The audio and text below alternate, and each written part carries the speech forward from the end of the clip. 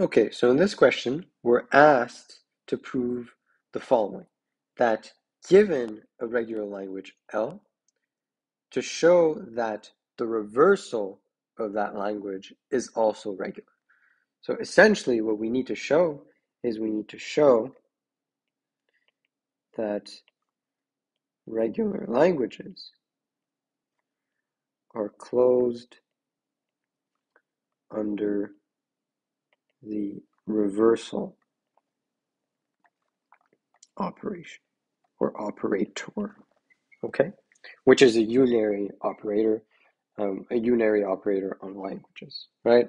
So just a reminder, the reversal of a language is just taking each of the strings in the initial language L and then reversing those strings. So for instance, if I have AB and then AAB, then the language reversal of L will give me BA and BAA. Okay, so how do I prove this? Well, I need to construct a new machine from the machine that accepts L, and this new machine has to accept the language L reverse. Okay, so I know, so right, this is the proof. Since L is regular, there exists a DFA M, which I'll call Q, which I'll denote as a 5-tuple Q sigma delta Q0F, such that the language accepted by M is equal to L. Right? So that's the definition of a regular language. Now, to show LR is regular, I construct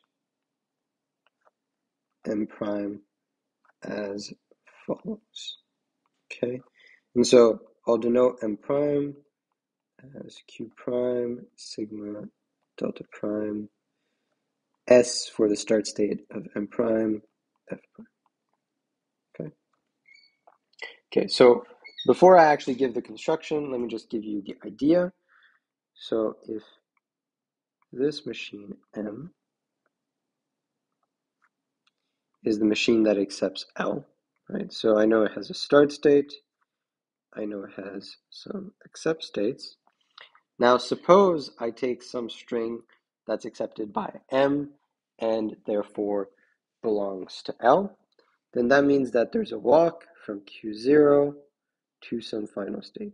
Let's say it's this one, okay?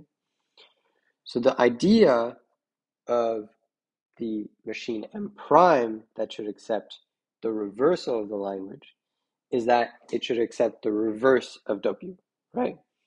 So what M prime should do, is that it should have a start state, right? And then if it reads the string W reverse, right? If it reads the string W reverse, then it should end up in an accept state, okay? Well, how can I actually do that? Well, I know that if W is accepted by M, there's a path from Q0 to a final state. And so that means that there's a path from the final state to Q0, which is labeled W reverse, right? Because if I can go from Q0 to the final state with W, then I can go back with W reverse, right? So I can go back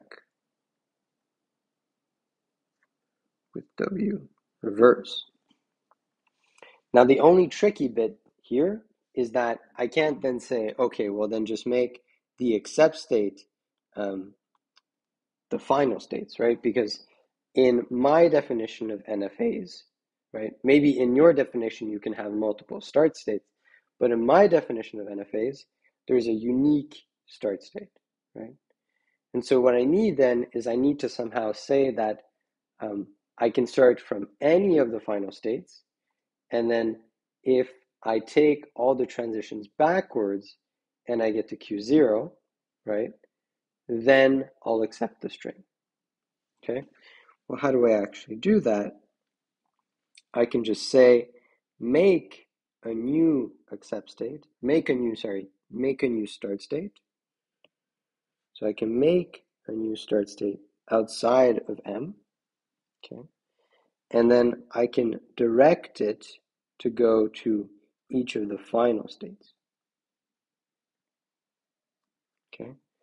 So it'll go to each of the final states with an empty string transition, and then I just need to reverse all of the transitions in my machine M, right?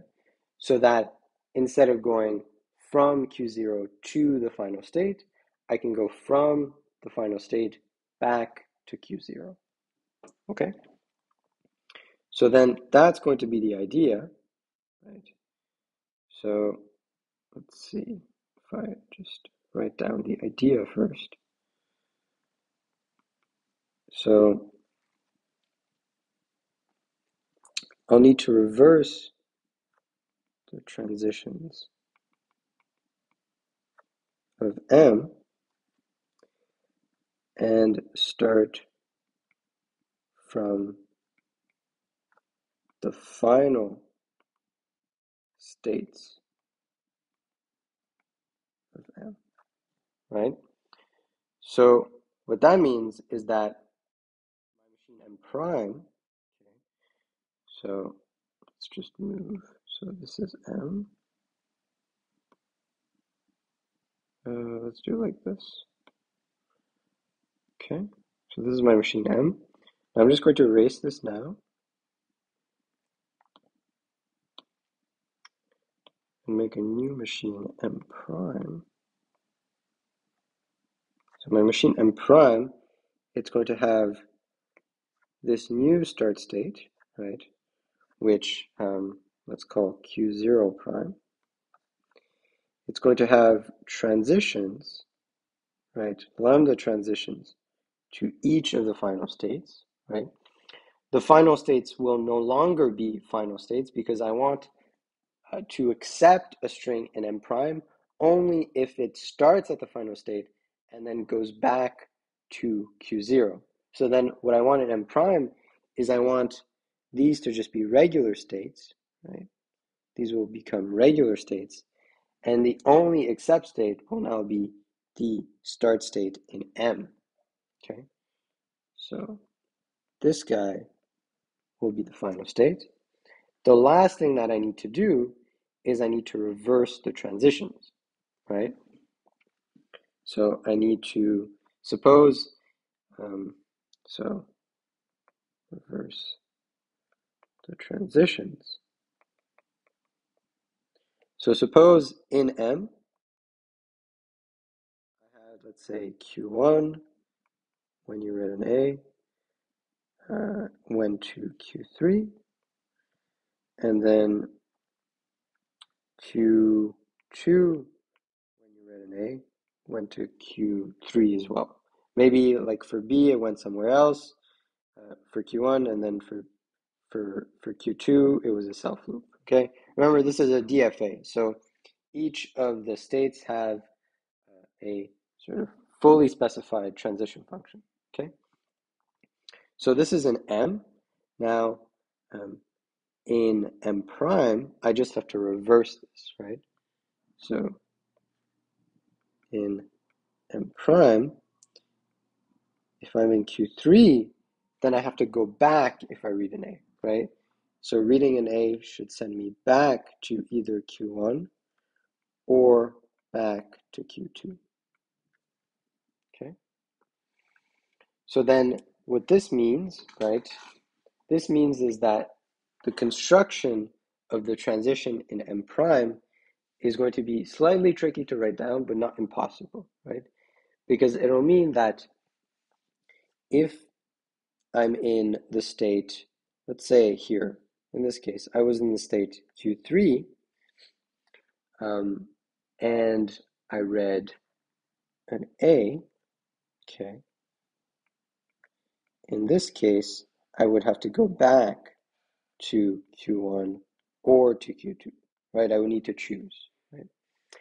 But to write this more generally, right? So imagine this was for any general state and any general letter.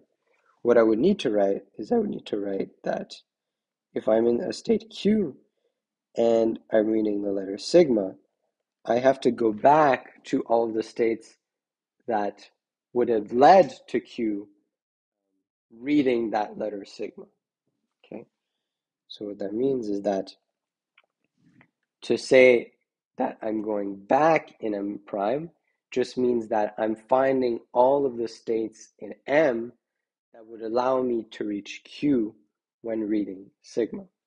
So that means that the transition Q sigma for delta prime is the set of all states such that in M, when I read sigma from P, I go to Q, right? So this is saying, in natural language, what this is saying is it's saying the transition in M prime, right, when reading sigma in Q in M prime should lead to all the states in M that could reach Q with sigma, okay? So that's what you need to do for the reversal, okay? And so now we have all the pieces to actually formally define or explicitly write out the machine M prime, okay? So Q prime is just going to be the set of states in M, which is Q, union this new initial state that points to all the final states in M, right? That's going to be Q0 prime, okay? The start state in M prime is just going to be this Q0 prime, right? And then the set of final states is no longer going to be well, it's still going to be a set, but now it's just going to contain a single state, and that's going to be the initial state from M, right? So this is the initial state from M, and this guy is the new start state in M prime that points to all except states in M, okay? So again, the most complicated thing to do here is write down the transition function. So the transition function for any state Q and any letter sigma, well, we can break it down into cases, right? So if the state is this guy, Q0 prime, then you can't consume any letter, and the only places that you can go to are final states from M, right? So how I can write that is that if Q is Q0 prime and sigma is empty, then I actually have a set of choices to go to, right? So the set of choices that I can make is the set of final states in M, which you'll notice I have denoted as F here. And so if I'm in Q0 prime and I read the empty string, then I can go to any of the except states in M. So then I can go to F, right? So let me just lower this a bit.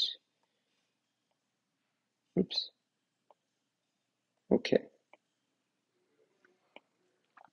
Now, what if I'm not in Q0 prime, right? So if Q is in the remaining states, right? And I'm actually reading a letter. Okay, if I'm doing that, right, let's see if I can do this. Okay, you know what? This is not working. So let's just compromise and I'll just put a dot here because I need more space to write this. Okay, so if I'm here, right, if I'm in the actual machine here, then I need to go back, right? I need to reverse the transitions, right? So now here, this is where I need to reverse the transitions in M, okay? And so that's this idea here that I wrote out sort of informally first and then more formally here, okay? That's essentially just checking all the states that can lead to Q in M, right? So then this is a set of states. It could also be potentially empty, right? But it's a set of states such that I can reach Q from P reading sigma, right? So this statement, right, this set construction, the set builder notation is just saying this, right? It's just saying all the states in M that can reach Q reading sigma, okay? And so this reverses the transitions because if we have this setup in M, right, then I know that to reverse the transitions, Q3 to Q1 should have an A, and Q3 to Q2 should have an A. And that's exactly what this notation is going to do, right? So in M prime, Q3 is going to be all the states, so in this case Q1 and Q2, that reach Q3 in M, right? And so you just have to realize when you're looking at this, so you have to sit down and kind of think about it a bit more probably, but you have to realize that this is how I'm defining the new transition in M prime, and it's based on how the transition in M was working, okay? So here I'm, let's see. So the sort of crux of this is I'm using the behavior of M to specify the behavior of M prime, which makes sense, right? Because that's what it means to sort of reverse something, right? It means to do the reverse of what that thing was doing. So if in M you go forward from Q1 to Q3, then in M prime you go backwards. So you go from Q3 to Q1, but maybe that's not the only place that you can go back to. Maybe there's also Q2, okay?